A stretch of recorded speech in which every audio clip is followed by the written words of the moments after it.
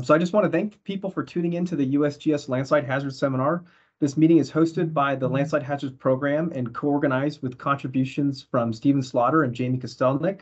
And for those of you that are new to this meeting, you have the ability to submit questions via the chat window or to use the raise your hand feature in combination with your microphone and video camera. We're going to wait until the end of today's presentation to take questions. And so in the meantime, please just do your best to make sure your microphone is muted when you're not intending to speak. It's my pleasure to introduce today's speaker, James Mauck. James grew up in Western Colorado, and he has a BS in Earth Sciences from Montana State University and an MS at Utah State University. His thesis focused on understanding the geomorphic signatures of quaternary salt dissolution subsidence and river incision around Moab, Utah. And he's been working at the Wyoming State Geological Survey since 2019. He has a specialty there in geologic hazards mapping and geomorphology. And his current projects include surficial geologic mapping of the Ramshorn quadrangle and a landslide susceptibility study for southern Teton County, as well as a quaternary fault trace mapping effort based on LiDAR data. So it sounds like a lot of work that you're spread across there, James. Thank you for taking the time to present the kind of more landslide parts of your work. All right, great. Well, thank you for that introduction, Matt. I appreciate it, and appreciate the opportunity to speak in front of this group today. So thanks everyone for tuning in.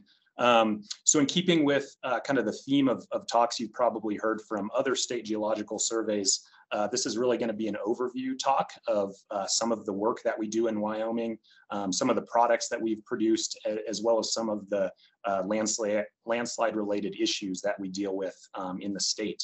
So a quick roadmap of the talk. I'm going to go over some background about Wyoming and about our agency, the Wyoming State Geological Survey.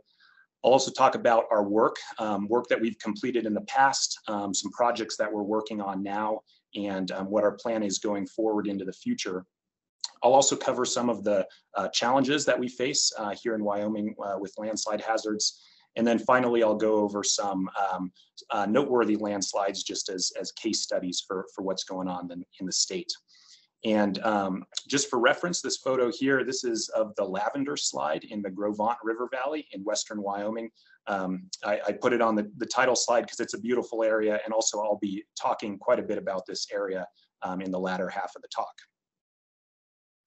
So a little bit of background about the WSGS. We are an independent state agency, and our mission is two-pronged. We're tasked with promoting the beneficial and responsible development of Wyoming's mineral and energy resources, as well as understanding, characterizing, and informing the public about geologic hazards.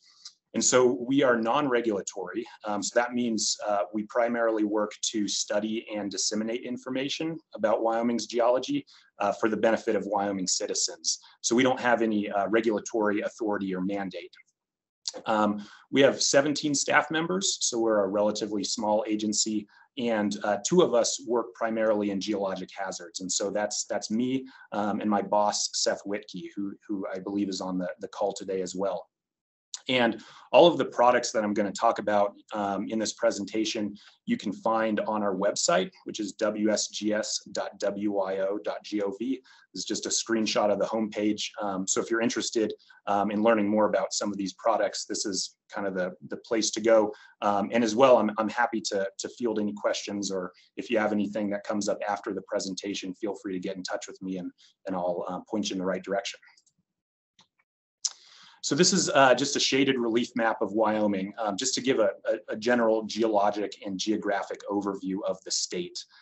These black lines here are, I've put in there sort of outlining the various geologic domains that are within our state. And so most of Wyoming resides within the Middle Rocky Mountains and the Wyoming Basin physiographic provinces. And that means that for most of the state, the geography is dominated by basins that are separated by broad basement chord anticlinal uplifts. So basins like the Green River Basin here in the southwest corner, or the Powder River Basin here in the northeast corner, and then uplifts such as the Wind River Range, the Bighorn Mountains, or the Laramie Mountains here. In the western third of the state, it's a little more complicated. We have the fold and thrust belt here in the far western part of the state, which was produced by the severe orogeny. And then we have overprinting by more recent geologic and tectonic events, including regional extension associated with the Basin and Range province, as well as Eocene and younger volcanism up here in the Absarokas. And then, of course, in the far northwest corner, we have very recent Quaternary volcanism associated with the Yellowstone hotspot. So these bright green polygons that you see on the map here, these are all of the mapped landslides in Wyoming. And a few things probably pop out to you at first. One of which is that most of the landslides in the state are concentrated in this northwest quadrant in the western mountains. Outside of that zone, we tend to see the most landslides on the flanks of the Laramide uplifts. And this is because along these flanks, we have relatively steeply dipping rocks in the Phanerozoic section. So that would be places like the east flank of the Wind River Range, or kind of here around the perimeter of the Bighorn Mountains, or even here in the Black Hills. And so that's kind of the first order pattern of where we see landslides in Wyoming. And so for this talk, I'm primarily going to be focused on this northwest corner. And that's, again, because this is where most of the landslide activity is. And it's also where most of my work over the past few years has been concentrated in this region of the state. So the first product that we have here at the WSGS that I want to talk about is our statewide landslide inventory. And this was really an enormous effort that took place over about 15 years from the late 1980s to the early 2000s. And it was led by Jim Case, who was the manager of the Geologic Hazards Division at the WSGS during that time. And so this was a statewide inventory, and it was completed through photogeologic mapping at 1 to 24,000 scale. And initially, this effort consisted of digitizing and redrawing landslides that were already mapped on existing bedrock geologic maps at 1 to 24,000 scale. But this was sort of fairly limited because first of all, there's not complete coverage of 1 to 24,000 scale bedrock geologic mapping across the state. And second of all, Jim Case and his colleagues soon realized that not every landslide that's out on the landscape actually ends up on a bedrock geologic map. There's many more out there than what a lot of bedrock mappers will put on their products. So they kind of went back to the drawing board, and this inventory actually consists of all original mapping, and it's all with an express purpose of mapping landslides. And so that's what the current landslide inventory consists of, is all these original maps through photogeologic interpretation and interpretation of stereo photo pairs. So the way they did this is they actually hand drew these landslides on black and white topo sheets. And so that's what I'm showing here. This is a scan of one of these 7.5-minute quadrangles. The landslides are kind of shown in this gray color with the outlines. And then some interpretation of movement directions are shown schematically with these arrows. And over the course of these 15 years, around 850 7.5-minute quadrangles were mapped. So it really was a large effort. And then in addition to the actual line work and mapping, each of the landslide polygons was classified according to the material involved and the movement type. And the classification that Jim Case developed and used, and that we still use today, is modified from Varnes. And so it's kind of shown conceptually here. And there's we have this figure on our website as well. And importantly, this classification scheme allows for complex movement types. So mass movements that involve more than one type of material or more than one type of movement as well. And then later on in the 2000s, there was a large effort to digitize all 850 of these quadrangles. And that was another kind of sustained effort to transfer all of that kind of hard copy map sheet information into a comprehensive GIS database. And the result of that is what we show today on our interactive geologic hazards map. So this is just an ARC online map that can be accessed from our website homepage. And there's kind of a slew of various layers related to geologic hazards. This is just a screenshot I've taken showing just the landslides here in green. But that was sort of the next step for this statewide database, and it's what we use today. You know, from my perspective, this statewide database is a really useful product, and it has a few strengths, I think. One of the strengths is the fact that it is comprehensive. It covers the entire state. There's over 33,000 landslide features digitized here. So if I'm mapping in a you know, a remote area, I can still go to that quadrangle, and sure enough, there's landslides that are mapped on there from this work. And then another strength is the fact that the methods, the scale at which this was mapped, the aerial photos and stereo photos that were used to map, even the mappers themselves, there's remarkable consistency across all of that throughout those 15-year throughout that 15-year effort. So that means that, you know, what's the criteria used to map a landslide, you know, here in the western part of the state is the same criteria that was used elsewhere. So the consistency, I think, is a big benefit and strength of this database. Moving forward a few years, more recently, our focus here for landslide work has been on producing landslide susceptibility maps. So these are maps that show where there are various combinations of pre-existing conditions that make a landscape more or less predisposed to landsliding. And so our first effort at this was a statewide 1 to 500,000 scale landslide susceptibility map. And this was published in 2019, just before I started working here at the WSGS. And so this was work that was done by my boss, Seth Whitkey, as well as Jim Stafford, who's a hydrogeologist here at the WSGS. And this landslide susceptibility map looks only at deep-seated landslides. So it doesn't include things like debris flows or rock falls. And the way that Seth and Jim produced this map was through a GIS algorithm that combined rock strength and slope. And so for the slope component, the input was a statewide 30-meter resolution digital elevation model with slope binned into 8 classes. And then for rock strength, the input was basically our statewide geologic map with 208 unique geologic formations that ended up being binned into 3 rock strength classes.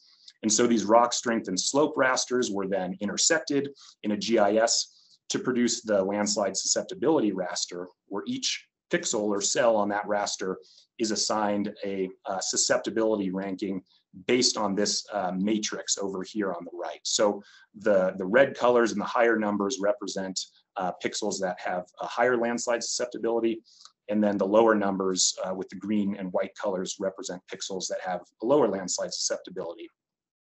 And for those of you who have done these sort of exercises before, you'll recognize that I'm glossing over a lot of details, and the exact method by which you bin geologic formations into rock strength classes is subject to a lot of debate, and you can really go down the rabbit hole with this. And so our strategy here was to really make it as simple as possible. Again, using only 3 rock strength classes. The class 1 for the strongest rocks consisted of crystalline rocks and well-cemented sandstones. Class 2 for those intermediate strength rocks consisted of weakly cemented sandstones. And then class 3 for the weakest rocks consisted of shales, claystones, unconsolidated deposits, and previously mapped landslides. And so this is the product. This is just a screenshot of that statewide landslide susceptibility map. Again, the red colors show areas with higher susceptibility, and the greens and whites show areas with lower susceptibility. And so this raster in this map has a pixel size of 60 meters. So that means it's a good kind of statewide general data set, but it certainly doesn't replace a site-specific geotechnical study if you're, for instance, a landowner wanting to know about landslide hazard on your property. And so currently, we're working on taking this kind of statewide 1 to 500,000 scale landslide susceptibility map, and we're trying to build on that by zooming in and creating larger scale or more detailed landslide susceptibility maps. And so this is a project that I'm currently working on. It's still in development. We're working out the methods still. But the test case that I'm using for this is the southern half of Teton County. And so Teton County is in the far western part of the state, right along the Idaho border. It includes Grand Teton National Park, the town of Jackson, if you've ever visited that area. And the reason we're focusing on Teton County to start is that, first of all, we have recent and updated landslide mapping in the area that's informed by some recently released LiDAR data. And that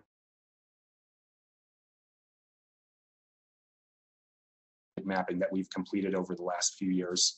There's also remarkably great 1 to 24,000 scale bedrock geologic map coverage in the Grand Teton National Park and Jackson Hole area, thanks to the many decades of mapping of folks like Dave Love and others who worked there. And then finally, there's really an acute need in this part of the state for landslide susceptibility mapping.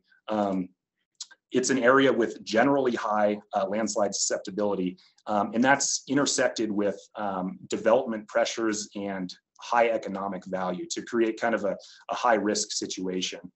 And as I'll talk about a little bit later, there is a history of damaging landslides and economically significant landslides in this part of the state.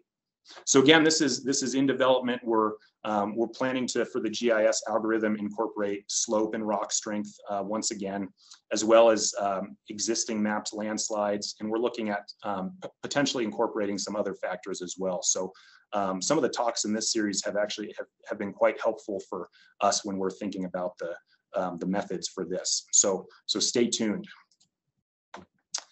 And then in the future, where we plan to go with our landslide program at the WSGS, we would like to expand these larger scale landslide susceptibility maps beyond Teton County to other counties in the state, either kind of breaking those maps out by county or by individual 30 by 60 minute quadrangle.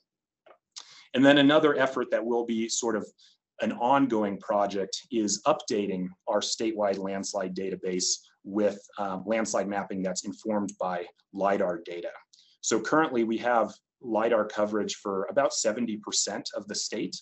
And some of the other quadrangle scale maps that I've been working on, we've been sort of piecemeal updating our our digital landslide database with the landslide mapping from those quadrangles. So this is a LiDAR slope shade from an area just south of DuBois, Wyoming. Just as an example, the green polygons are landslides that are in our existing landslide database. So again, these were photogeologically mapped back in the 90s. And then the kind of thick red lines are the landslides that I've mapped in this small area based on LiDAR. So you can see there's some differences. And this is an area with a lot of differences because most of this that you see on the image here is covered in trees. So it would have been difficult for those mappers back in the 90s to see everything. But there's cases where we're identifying landslides that were not previously mapped. There's cases where we're adjusting borders and contacts a little bit. And then there's cases where there was a landslide mapped from the air photos that isn't necessarily being borne out in the LiDAR. So this will be really a piecemeal effort that is ongoing over many years. We don't plan to have kind of a concentrated blitz of landslide mapping like was done in the 1990s.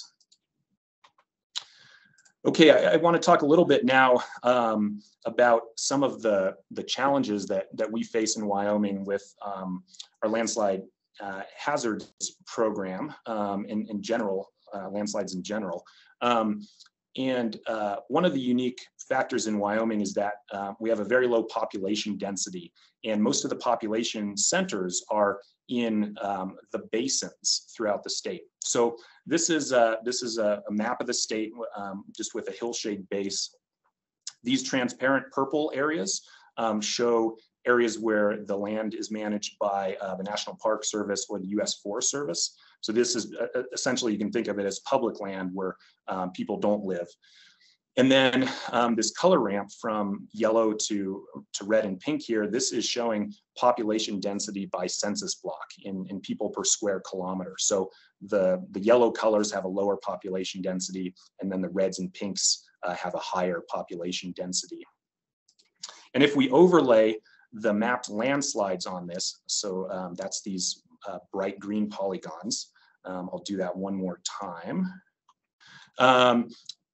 One thing that you can see is that there's actually not a lot of intersection between where the landslides are and where the people live. So most of these landslides are occurring in kind of the remote mountainous areas in the western part of the state. And from a societal perspective, that's a great thing. There's relatively low landslide risk compared to other parts of the country in Wyoming. From a scientific perspective, it is actually a challenge for us because it makes it difficult to study and track landslides, especially active landslides that are occurring in the present day. And this also makes public awareness of landslide hazard fairly low in Wyoming. So these are sort of headwinds that we're presented with here at the survey for informing and protecting the public from hazards. And I think a great example of this is the Willow Creek landslide, which occurred in 2017. This was an earth flow that occurred in the Wyoming range in the western part of the state. So I'm going to be showing a lot of images with this kind of index map, and the white star is the approximate location of where I'm talking about on that particular slide. But this earth flow was south of Jackson and east of the town Alpine in kind of a remote mountainous area. And it occurred sometime in May of 2017, and it impounded a fairly sizable lake along Willow Creek behind it. And you can see that lake in this photo. And this is a color infrared aerial image taken from June of that year that shows kind of the fresh earth flow track and deposit, as well as the impounded lake behind it. And this earth flow was not recognized until several months later in the summer when a Forest Service fire reconnaissance flight actually flew over this area, and the pilot recognized that something was different in Willow Creek. And this, it didn't end up being problematic, but this is an example of an event that we would like to know about at the State Geological Survey, because Willow Creek is a direct tributary of the Hoback River, which is kind of just north off of this image. And there are ranches and houses just downstream of the confluence with Willow Creek that are built along the floodplain of the Hoback River. So if this landslide dam had sort of catastrophically failed, there could have been flooding downstream. And so yeah, this is an example of some of the challenges with these landslides occurring in remote areas and it being difficult to find out information about them. Another challenge that we face, which is certainly not unique to Wyoming, it's likely present in all Western states and throughout most of the country, is the fact that when landslides do occur in the front country, the assets that are typically damaged are transportation corridors and infrastructure. We have in Wyoming some transportation corridors that are particularly problematic when it comes to slope stability issues. The state transportation department, which I'll refer to as WYDOT, they have around 250 locations throughout the state where they monitor locations where their highways cross active landslides. And I should also mention that WYDOT has their own team of geologists that are typically on site. So, when an event like this happens, it's usually not us at the State Geological Survey who is directly responding to this event. Instead, WYDOT will send their team of geologists out. But we work in close collaboration and keep in communication with those folks as they're responding to events, and then also as we're mapping in areas that are crossed by highways that they oversee. And so one of these transportation corridors that is especially problematic is the Wind River Canyon, which is in the central part of the state. And in Wind River Canyon, there's a highway on one side of the river, a railroad line on the other side of the river. And this highway is the only paved road connecting the Bighorn Basin, which includes the towns of Cody, Thermopolis, Worland, the only paved road connecting that part of the state with anywhere in the southern part of the state. So it's really a critical transportation corridor. And it seems we hear about rock falls or debris flows that occur in Wind River Canyon pretty much every spring. So this photo on the upper left, this is of a large debris flow that occurred in 2015. This was just one of kind of a string of events up and down the highway that occurred that spring and had this road closed for about 3 days. This photo in the upper right is of a series of rock falls that occurred in 2017. This one here mostly impacted the shoulder. And then this photo in the lower right is of a rock fall that occurred just this past May in one of the narrowest parts of the canyon, actually just beyond a tunnel, actually. And this particular rock fall did gain quite a bit of publicity in the news, mostly because there was sort of a value at risk situation of a school bus that was basically passing by this mere minutes after this landslide happened. And you can see that school bus trying to kind of sneak around the rock fall here. And there was some sort of debriefing by the transportation department about not entering an active rock fall zone minutes after it had occurred. But anyway, this is Wind River Canyon is one of these locations. Another location that we have problems with in Wyoming with landslides is the Togety Pass corridor, which is the route of a US highway that goes between the towns of Dubois and Moran. And this highway provides the only year-round access to Jackson Hole from the east. And it's also a major gateway route for tourist traffic traveling to and from Grand Teton and Yellowstone National Parks in the summer. And this highway has historically been impacted by earth flows, debris flows, and large slumps throughout the decades. This upper left photo shows an active earth flow right here that the highway is built over in a section called Rosie's Ridge, where there's literally dozens of earth flows along this stretch. To the right here, this is an oblique LiDAR hillshade image that's kind of looking down into the north a little bit, but it shows an active slump flow complex that the highway crosses, and the highway department has had to do some regrading here to keep this area stable, and has actually, as part of this regraded area, has built a snowmobile parking lot, which I'm pointing at there. And largely because of this landslide issue along the Togety Pass corridor, the highway department did a major reroute and reconstruction effort from 2006 to 2013 along Togety Pass. And as part of that, they did 17 landslide stabilizations. These are some pictures of those stabilizations. In some cases, like is shown here, they actually inserted these large styrofoam blocks beneath and sort of outboard of the road grade to promote stability. And then in other cases, they did major regrading of the slopes that were above the highway, which is what this is showing. Okay, I also want to talk about some of the notable landslide events that have occurred in Wyoming's past. And I would be remiss if I didn't mention the lower Grovant slide. which many of you, I'm sure, are familiar with. This is probably the most famous landslide in Wyoming's history. So this was a translational rock slide that occurred in June of 1925. So we're approaching the centennial in a few years here. And it involved 40 million cubic meters of material, really just an enormous landslide.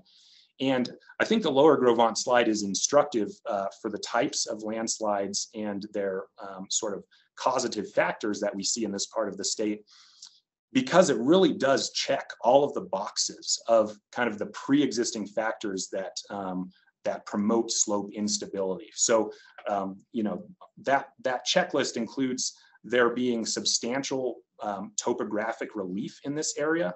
It's about 650 meters vertical from the top of the headscarp here to the valley floor. In the Gros Ventre Valley here, we have many hill slopes that have slope parallel bedding. So these kind of forested hill slopes you see here, which are north facing, are actually dip slopes formed by the Paleozoic section of bedrock. And in this particular case, we have a sort of a competent and permeable sandstone. It's known as the Ten Sleep sandstone. And right underneath it is an impermeable, shale-rich, weak formation known as the Amsden Formation. So it was really the classic kind of juxtaposition of competence and permeability along this slope.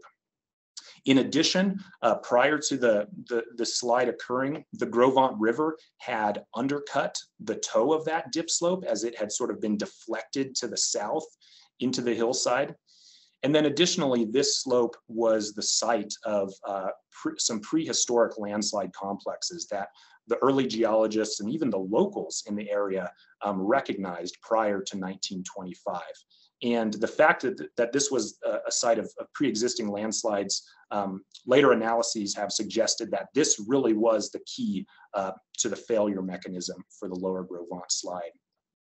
And then as far as triggers, this event also checks the requisite boxes. So 1925 was a relatively heavy snowpack year.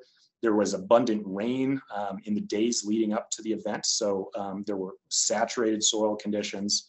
And then to top it all off, locals in the valley reported several earthquakes in the months leading up to the event, including an earthquake that's been estimated to be a magnitude 3 or 4 that occurred 20 hours prior to the landslide. So all of that is to say that the lower Gros Ventre slide really does kind of check your laundry list of factors that contribute to a large mass movement event. So when this occurred, the toe of the debris dammed the Gros Ventre River, impounding a lake upstream, which is known as Lower Slide Lake. And that debris also flowed several hundred meters up the opposing slope, the south-facing slope. So really, really impressive. This is a historic photo taken a few days after the slide as the lake waters were rising and inundating some houses. And this is what it looks like today. Most of the actual slide mass has been revegetated by conifers, but some of these lateral scarps in the headscarp are still bare here. And so this kind of yellow tan rock, that is the Ten Sleep sandstone, which was the material that translationally slid down the slope. And then unfortunately, 2 years later, in the spring of 1927, during peak runoff, the Lower Slide Lake overtopped the landslide dam and partially drained catastrophically. So unleashing a flood that swept downstream. It destroyed the small community of Kelly a few miles downstream, and unfortunately resulted in 6 deaths. Another kind of landslide case study that I want to bring up, partially because it's occurred more recently in the last 15 years, is the Crystal Creek landslide. This is in the same region of the state, in the Gros Ventre River watershed here in the west. It's just upstream and up a tributary drainage from the lower Gros Ventre slide that I just talked about. And this is a rock slide rockfall complex that's experienced multiple episodes of activity in recent years. So in 2007 here, the north face of Crystal Peak here failed and fell into the valley floor. This is about 700 meters vertical between the ridge top and the valley bottom. And then there were additional movements in subsequent years, including a debris flow in 2012 that substantially reworked the rock slide deposit. So it evacuated a whole bunch of material. You can kind of see that kind of erosional cut up here, also up here in this kind of lower image. And it deposited a big debris fan at the base, which is where this photo is taken, kind of looking up at the rockfall debris in the headscarp. And so that debris fan actually impounded Crystal Creek and created a new lake upstream, which is kind of just through the trees in the right side of this image here. And this landslide reactivated a pre-existing landslide. It was much smaller, but there was a pre-existing landslide on this slope. And interestingly, it involved the exact same combination of units that were involved with the lower Grovant slide. So again, that's the 10 sleep sandstone, which is this yellow tan layer that you can see in the headscarp, and the Amsden formation, which is more of a reddish shaly unit. And you can see some of that reworked Amsden formation kind of in this evacuation erosional scarp here. And so the Crystal Creek landslide is in a wilderness area. It's about 5 miles upstream from a trailhead. So there weren't really any human impacts from this event.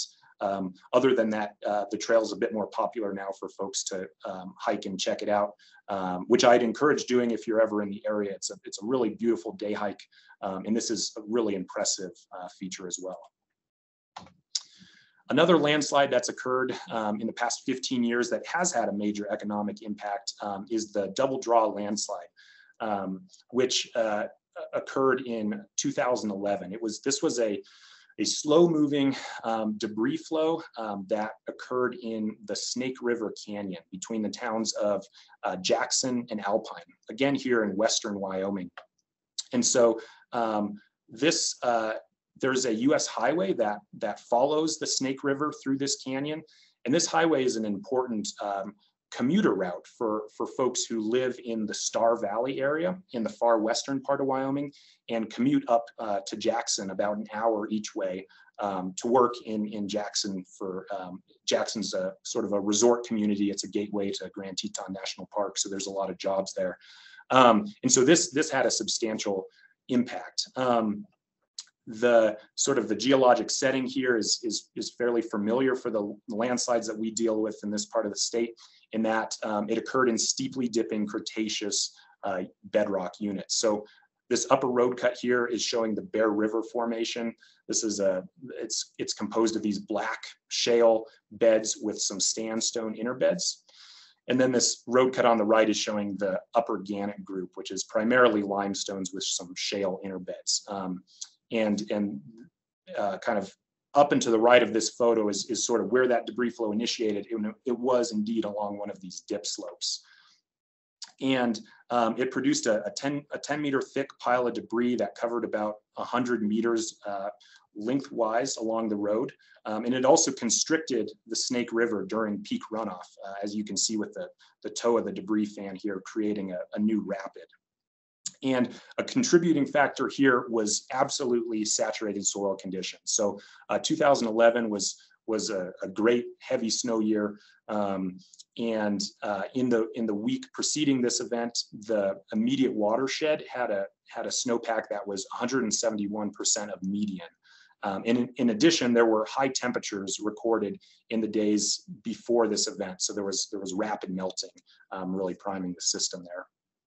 And there's an interesting time-lapse video of this that I want to show. So I'm gonna go over to that now. So this is a time-lapse that was captured by the transportation department, and sorry, it is a little grainy, but you can see here, this is this slow-moving debris flow moving from right to left. Here's the highway, here's the river. And this time lapse was captured over a span of about 30 minutes.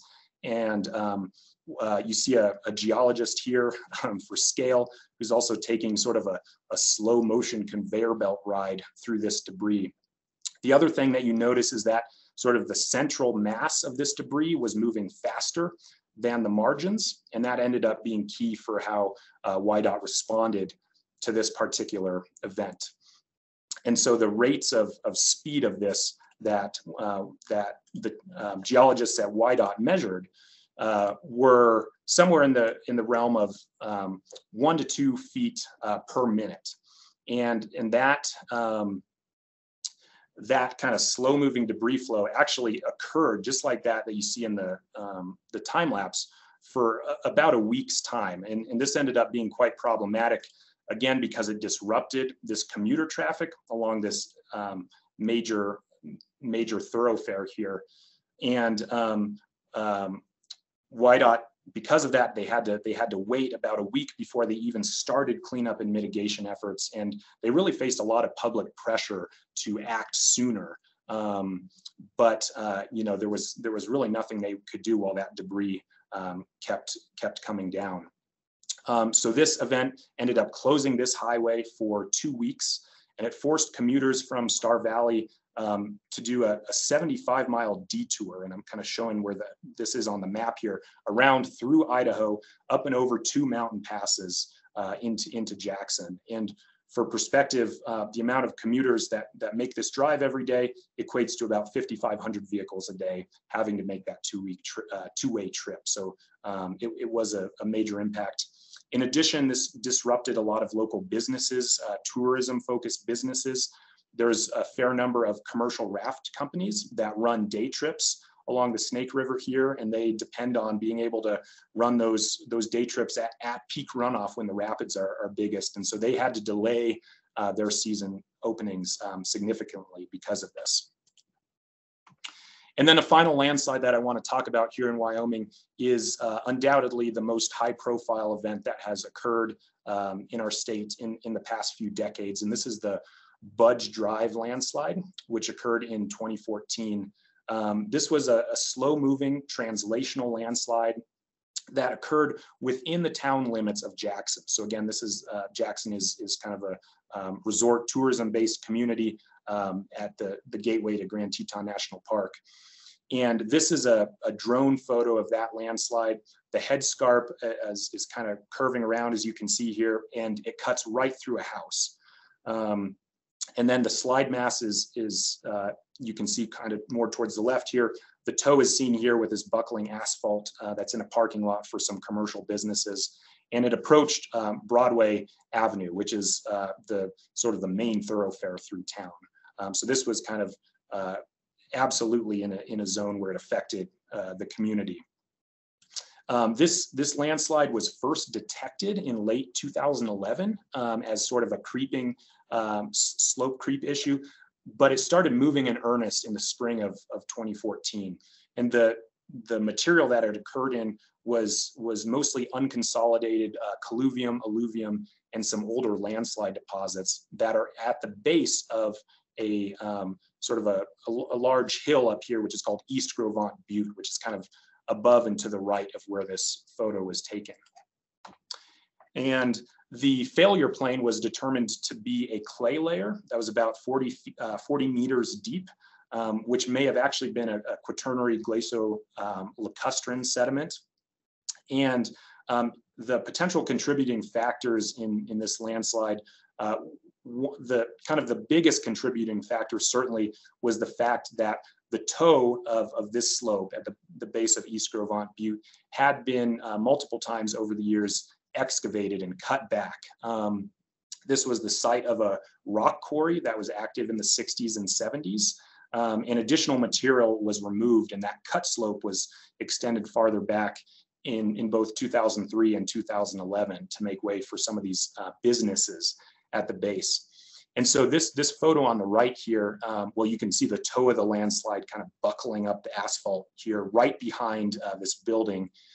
And then in the background here, this cut slope is actually not part of the landslide. This is kind of one of the original quarry walls, but just to the left of it is where the material has been mobilized and incorporated into that active landslide. And then this lower photo here is showing kind of from a similar location, again, some of this pavement buckling up near the toe of the slide. and some of these temporary retaining walls that they had to install along Budge Drive. And the impacts of this landslide were quite significant. Obviously, I showed the first photo, and this photo shows it well. There was a several meter tall headscarp that cut right through a house. This house had to be condemned. The commercial property below was the site of a Walgreens that had just been built. And so that Walgreens also had to be torn down. And between the folks who had to evacuate this neighborhood up here and the employees of this Walgreens who suddenly didn't have a job, there were over 100 residents of Jackson who were directly affected by this landslide. And I should mention that this photo here, as well as the cross-section here, are from Landslide Technology, who is the contractor hired by the town of Jackson to do the geotechnical evaluation for this landslide. And then I just want to finish up here with just some conclusions. So in Wyoming, we really do have a wide spectrum of landslide hazard and landslide severity. And that's because within our state, we do have diverse topography, geologic structure, and climate that really control the landslide hazard. So, you know, in some areas in the interior of basins, we really have very little landslide hazard. While in other areas in the Northwest Mountains, we have some of the highest mapped landslide densities in the nation. Some of our existing products, again, that are probably most useful for the public and researchers like yourself are our statewide digital landslide database, which can be accessed through our online geologic hazards map, as well as our 1 to 500,000 scale statewide landslide susceptibility map. And so in the immediate future, our work here is going to focus on producing some larger scale landslide susceptibility maps by county or 30 by 60 minute quadrangle. So if you have any questions after this presentation or want to get in touch, please feel free. I've included my email here at the bottom. I'm always eager to connect with folks who are working in our region and who are tackling similar projects in other regions. So would love to get in touch with some of you out there. But with that, I think I'll wrap up, and Matt, I'll be happy to take questions.